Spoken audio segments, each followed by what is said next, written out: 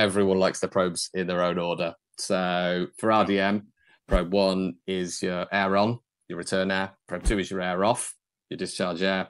Probe 3 is your evaporator inlet, which in the absence of a transducer is your evaporating temperature for your superheat calculation. Probe 4 is your suction probe. Probe 5 is your defrost termination probe.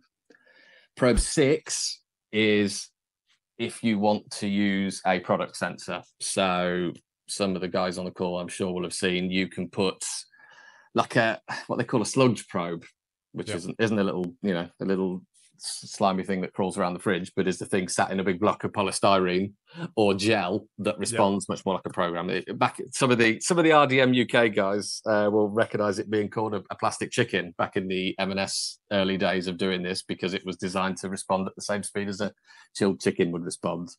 So you can connect that in there. And they call it a log probe now because nobody wants to talk about slugs around the food.